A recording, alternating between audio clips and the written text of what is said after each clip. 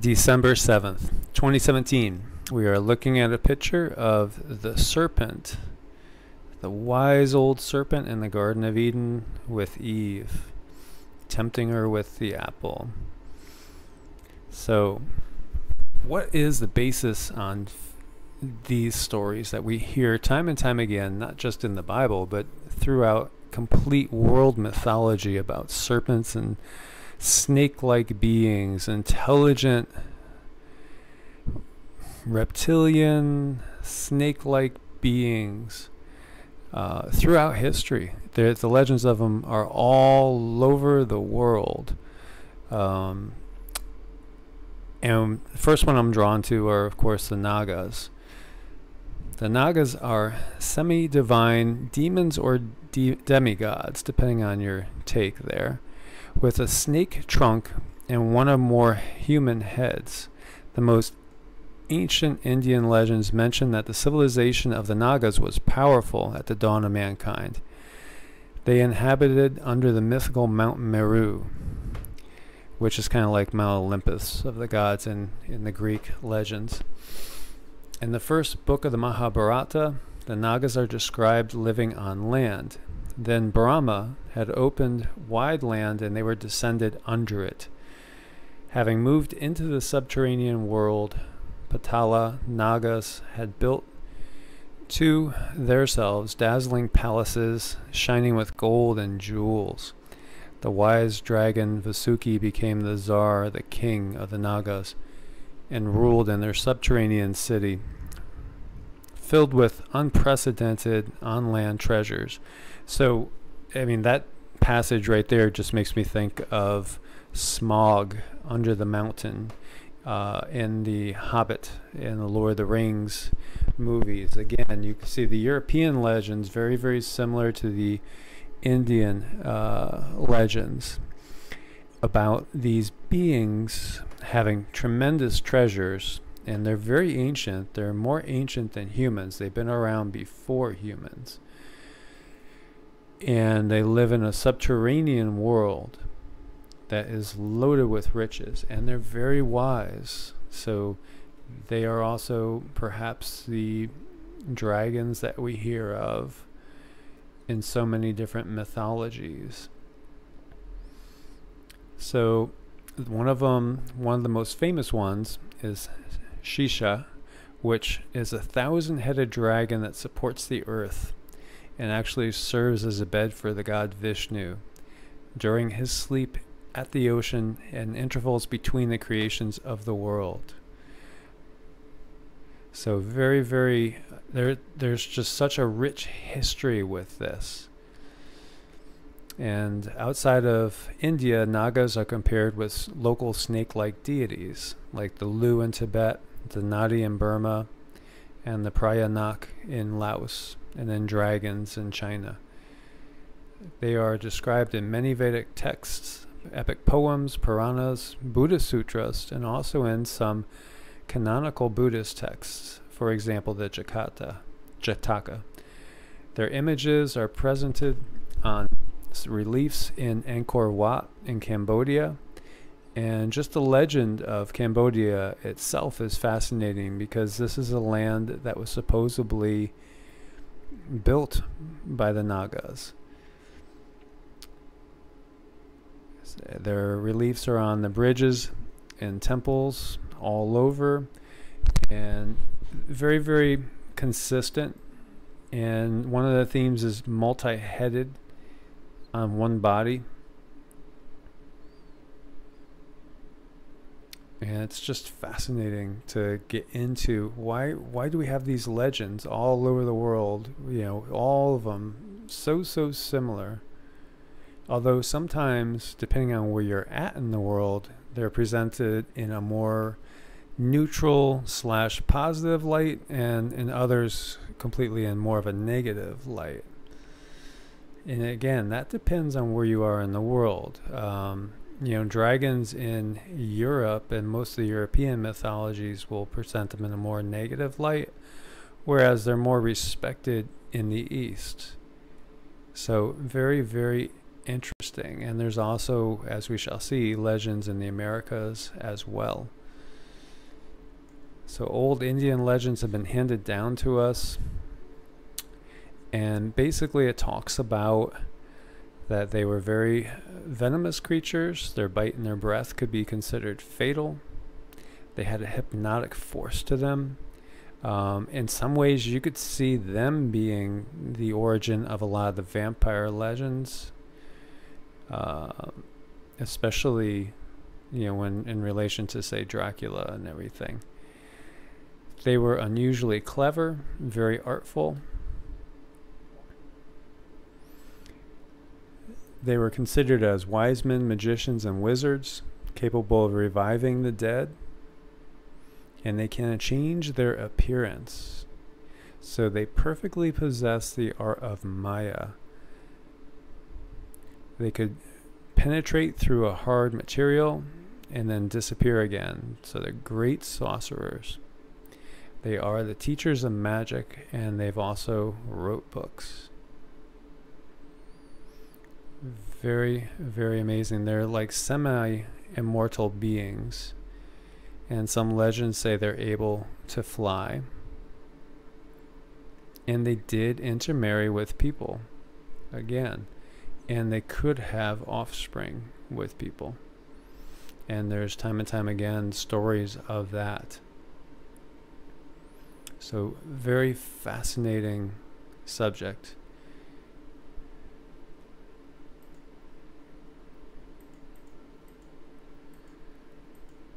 Nagas are always shown as serpents in some form, usually as human to the waist, but with the body of a snake instead of legs. Some are shown as humans with the heads of snakes, and others have 7 snake heads growing from their backs. And some researchers that I've read material of actually think they are the source of the mermaid legends, because they are also found in the seas as well. Nagas live under the seas and in the underworld. They are very moody, and they are basically seen as being kind of part human and part serpentine. And here again we're looking at Angkor Wat in Cambodia, which is just something that's amazing, to behold. And here we see 7 heads, as is typical.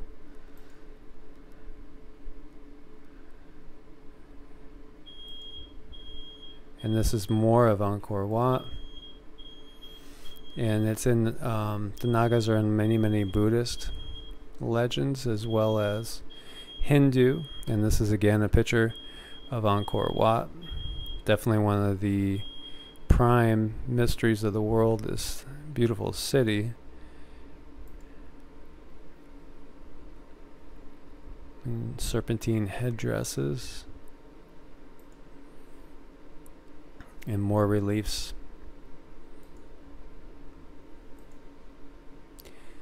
And Krishna resides on top of a Naga. And Naga is the bed of well, this is actually Vishnu.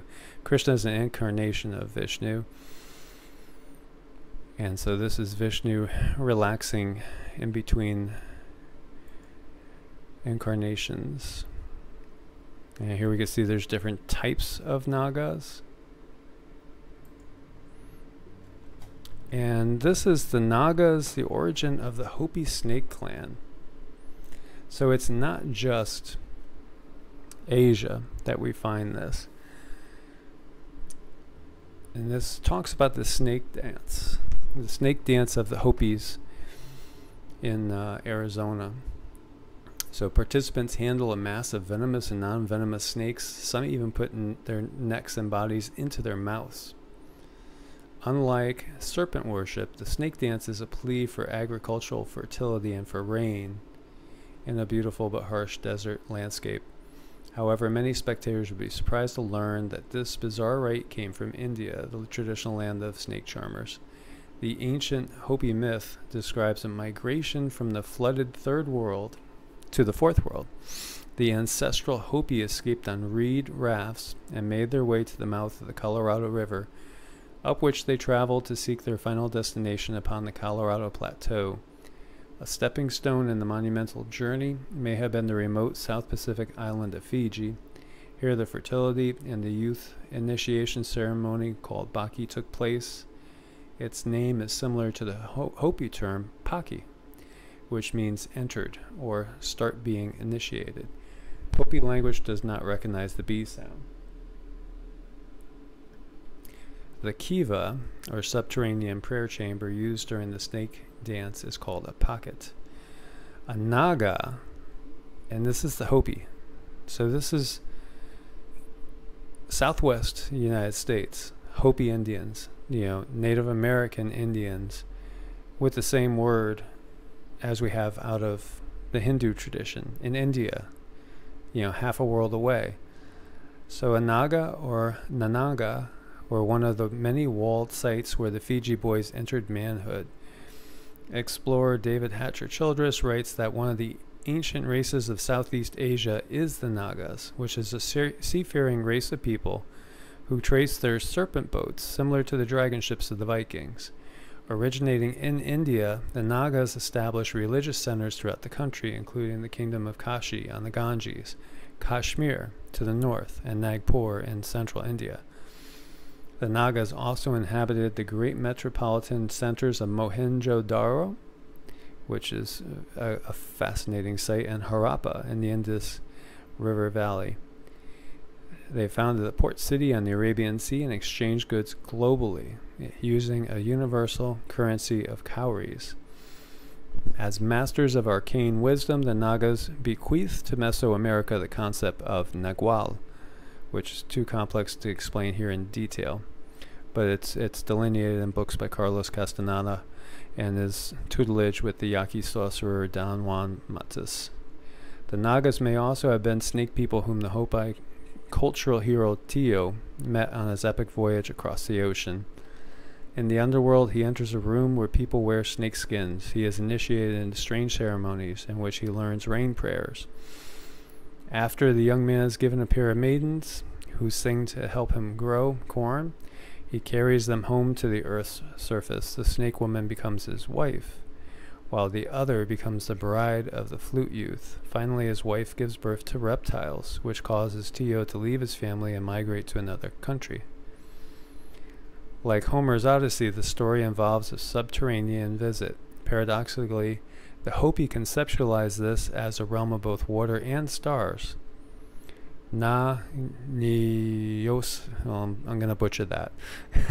Na ni sohu is the chasing star Kachina, who wears a plain-style eagle feather headdress and a large four-pointed star painted on his mask. Kachinas are spirits in the form of any object, creature, or phenomenon. Nanga means to pursue, and Soho means star. Related to Naga, the Hopi word Nagat, which means medicine root with magical healing properties. A root is both chthonic and also morphologically snake-like. The term Nakwa refers to headdress feathers worn during a sacred ceremony. The plumage suggests the feathered serpent.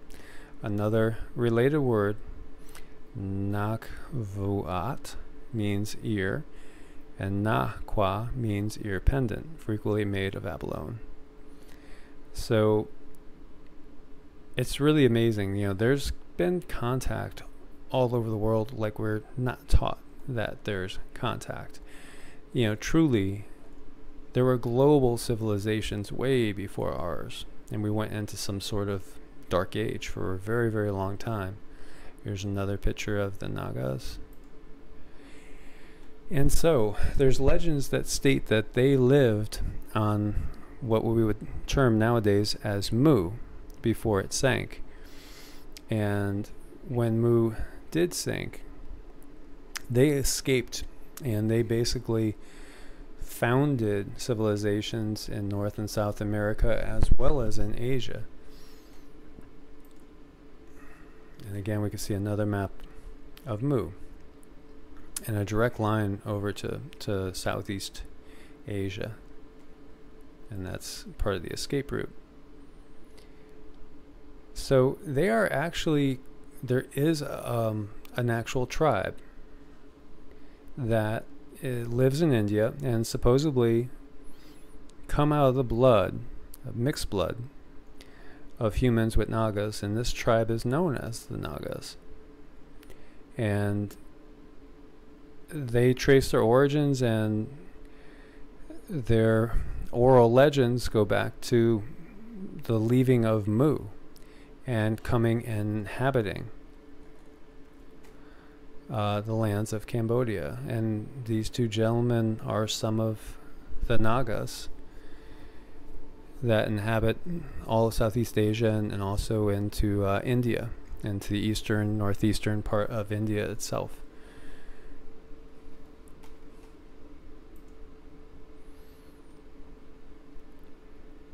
And the Nagas inhabit 4 states in India and the western parts of Myanmar. And they live between Brahmaputra and the Chindwin River. And it gives specific longitudes and latitudes. They have no written history, but they have their oral traditions, which basically says, you know, that, as I was saying, they came from Mu and made their way to where they currently reside. And they do say that they are the people of the snake. So this gets into, this is an article on Gaia, reptilian aliens, the master shapeshifters. No other alien species strikes as much fear in the human psyche as the reptilian. These beings, snake-like in appearance and malevolent by nature, are the stuff of nightmares. Is it possible that reptilian humanoids are the source of devils and demonic entities who have tormented humanity since early history? Well, that seems to be a consensus thought among a lot of the ancient alien scholars. Chinese mythology, there's a special reverence for reptilian creatures. Dragon kings symbolize the power of the 4 elemental corners, shapeshifting into humans as well, pulled by celestial dragons in their heavenly chariots. Islamic mythology, the jinn are creatures of smokeless fire who sometimes appear as snake-like beings. The jinn were created by God and exist under the same rules as mankind.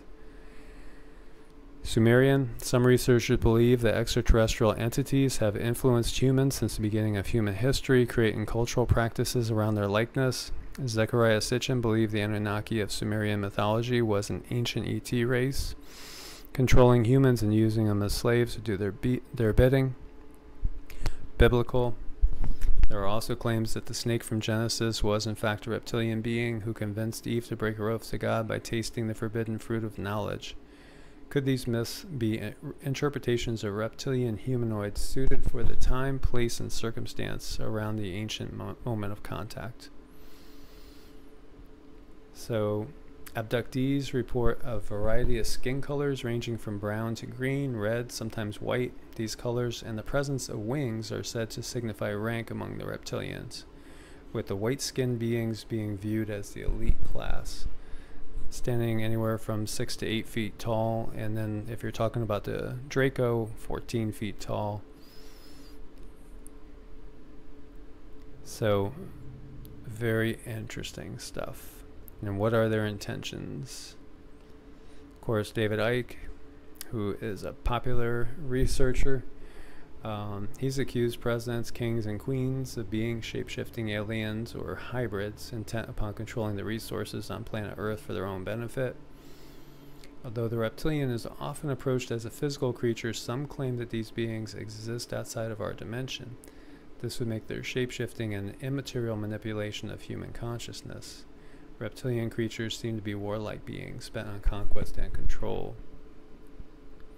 Positive reptilians are not the norm, and many abductions involve forcible acts upon the abductees. Some of these intrusions are sexual in nature, leading researchers to the conclusion that a hybridization between human and reptile may be in progress. Abductees are reported encountering strange amphibian-like beings while aboard reptilian ships, but perhaps the truth of their intervention dates back even farther than recent encounters. Researchers hypothesize that human beings may have been genetically altered by these entities for thousands of years, torn from a peaceful evolutionary path by otherworldly forces and subsequently enslaved. The darkest rumors go beyond genetic manipulation. Some believe that reptilians are farming humans as cattle to satiate their apparent taste for earthling flesh. So, I'm sure most of us have heard these things, but it could be fresh to some of you out there. Have you ever heard of an interview with Lacerda? This is something that was pretty interesting. And it happened way back in 1999, December 1999, that supposedly Lacerda, who is what I would call more likely a Naga, and from what I've done researching wise, I don't necessarily think that the Nagas and the reptilians are exactly the same thing. And Lacerda basically talks about that. So she is supposedly, I would say she's a Naga. She is a reptilian humanoid living inside the earth. And in fact, she goes on in the interview to say that her people have been here for millions and millions of years, and they are in fact the original inhabitants. And she goes on to say that humanity is a creation of otherworldly beings and was placed here. And basically, we are kind of the invaders, we are the aliens. That what we take as the Nagas are actually the original natives of this planet. And in the interview, he starts with, first of all, who are you and what are you? Are you an extraterrestrial species, or can your origin be found on this planet? She says, as you can see with your own eyes, I'm not a human being like you, and to be honest, I'm not a real mammal. Despite my partly mammal-like body features, which are a result of evolution, I'm a female reptile being belonging to a very old reptilian race. We are the native Terrans, and we've lived on the planet since millions of years. We are mentioned in your religious writings like your Christian Bible, and many of the ancient human tribes were aware of our presence and worshipped us as gods. For example, the Egyptians and the Inca, many of the old tribes. Your Christian religion has misunderstood our role in your creation, so we are mentioned as evil spirits in your writings, or the evil serpent in your writings. This is wrong. Your race was genetically engineered by aliens, and we were just the more or less passive visitors of this accelerated evolution process. You must know some of your scientists have already supposed this, and that your species had evolved at a naturally completely impossible speed within just 2 to 3 million years. So she's saying that we were a later creature that came about on a particular evolutionary path, but if we were not tampered with, we would not be at the level that we are at now, even close. We would still be very, very primitive. So, and she is saying that the speed at which we evolved is absolutely impossible, because evolution is a very slow process. So our creation, human creation, was artificial and done by genetic engineering, but not by us, but by an alien species that's not of this planet. If you ask me if I'm an extraterrestrial, I must answer no. We are native Terrans. We had and have some colonies in the solar system, but we originate on this planet. It's our planet and not yours. It was never yours. And then she gives her name, and she talks about measuring time and all, and says that she's about 28 years old.